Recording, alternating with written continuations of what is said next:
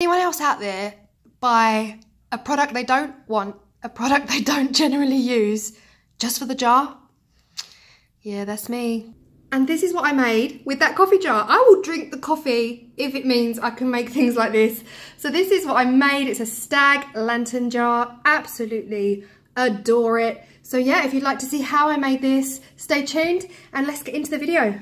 So to make this jar, I am using a coffee jar. You can use any jar you want, as long as it's big enough to get your hand in, so you can get a candle down in there.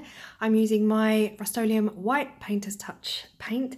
And to get my image, I'm using masking tape with a pen. And to decorate, I am using twine and those berries that I got from Wilko's. And you will also need a glue gun to stick those on with. And I'm using my laptop to get the image that I want. So the first thing I need to do is take the label off the jar and give it a really good wash. So the next thing I did for this jar was to go onto Google, find the image that I really wanted on the front of the jar. I'm sure there's more technical, there's probably machines out there that can do it for you guys, but all I have is a laptop and Google. So I found the image I want, which is a stag's head, just an outline. I literally typed in stag head outline, and this is my favourite so far. So it was really big on the screen, so I've just transferred it onto a Word document so that I can, you know, gauge, you know, really the size against my jar, how big I want it. So I'm just going to make it a little bit smaller. And this is where we get really technical. I mean, wow. Technology here is quite mind-blowing. I'm sure there's more technical ways, but this is how I do it. So I'm going to put masking tape over my laptop screen just so that I can get that image.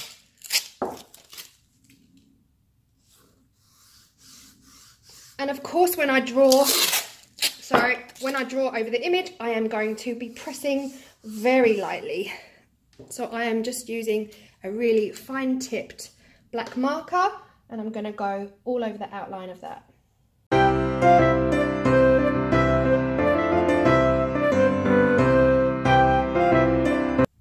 Okay, now I've done that, I'm going to cut that out, and that is fiddly because obviously the masking tape's super sticky, but I'm going to go and cut that out now.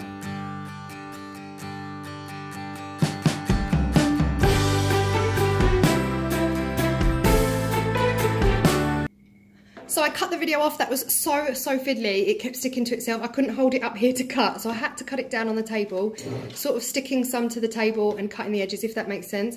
There's got to be a better way to do it. I'm sure there is. So the next step, you're going to stick it to your crispy, clean jar. You want to make sure that jar is about as clean as you can possibly get it.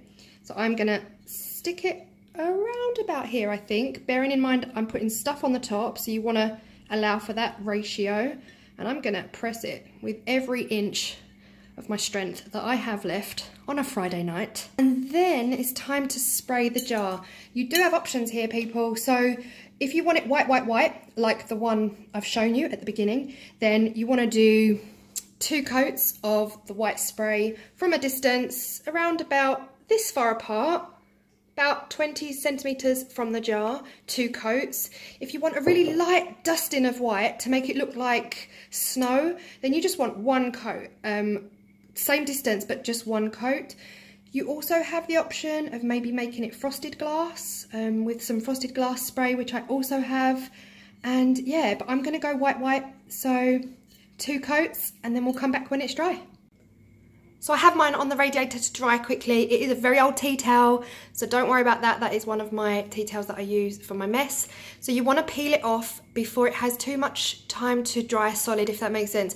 I always worry it's going to take some paint off when I peel it off. So I'm going to go ahead. I just used some tweezers that I also use for my craft to peel that off before it gets too dry. And that is what it looks like once I've peeled that off.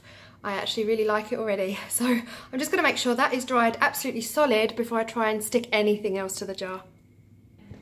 And this is where the fun begins. This is where you can really make it your own. So again, I'm really traditional, so I'm going for those Wilko picks. These, they're all stuck together. These frosted berries, some are frosted and some aren't. So I'm going to be wrapping these around the top, over the top of some twine. We all know I do love a bit of twine. But you guys, whatever your colour scheme, you go for it. You go for whatever you want. So this is where you're going to need your hot glue gun and quite a lot of it.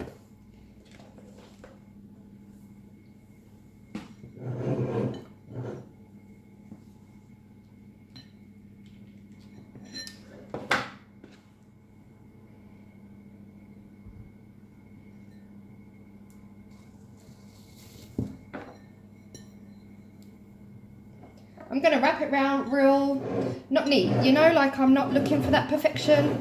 A bit like some of my previous projects. I never really look for that sort of perfection. I just want something to, I guess, work against the berries, offset the berries a bit. Wrap it round a few times until you are absolutely happy with the way that looks.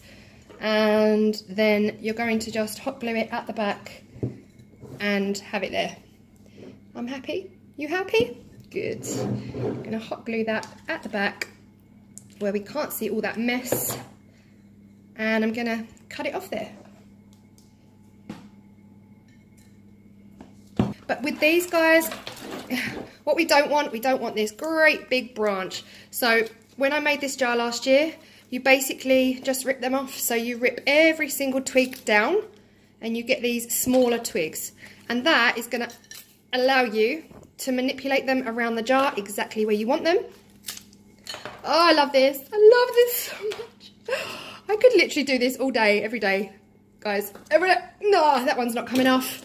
Next. So you just want to rip off several of these stems. And I've got a handful here, so I'm going to work with those. And I'm going to glue. So I'm going to go and start with the hot glue and just wherever you want them. So big dollop in the middle, little bit around. And yeah, we're going to start.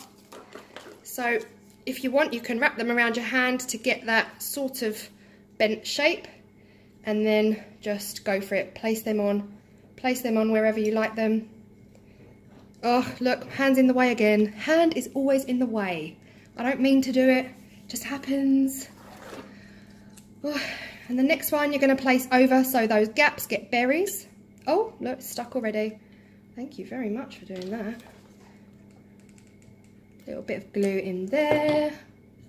Make sure they're really firmly in place and work your way around. And then, much like the picks I used on my garland video yesterday, you can manipulate these because they're all wired. They're all bendy, all wired.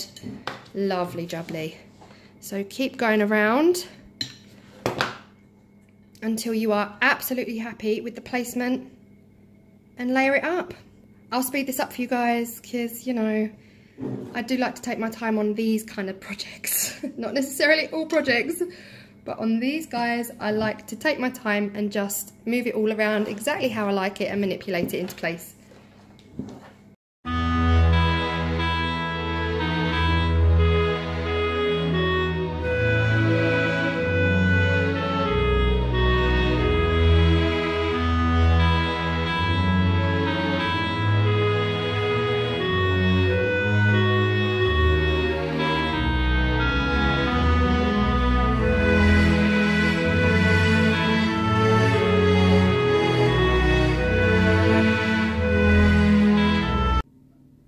So this is it with the candle inside, and true Claire fashion, I don't know if this is just a bit too clear, a bit too see-through. So I'm going to have a go now. I'm just going to give it a quick spray of my frosted glass spray, and hopefully that will just take the edge off, and then you'll see a warm glow through the stag's face as opposed to a candle. And this is the result with the frosted stag's head. I actually really do prefer it, guys. Sorry I didn't mention the frosted spray at the beginning, but you know, if you have it to hand, amazing. I hope you've really enjoyed. So let's take a look with the lights out. That's what I'm talking about. I absolutely love it. This is gonna go in the center of my coffee table. I am in love with this. Yeah, knowing me, I might add some twine at the bottom, but I hope you guys have enjoyed it. It really was fiddly. The stag bit was fiddly. I did layer it up with 3 layers of masking tape in the end, just to allow it to be stiff enough for me to cut out. But I hope you've enjoyed, and I'll see you for the next video, and happy Friday!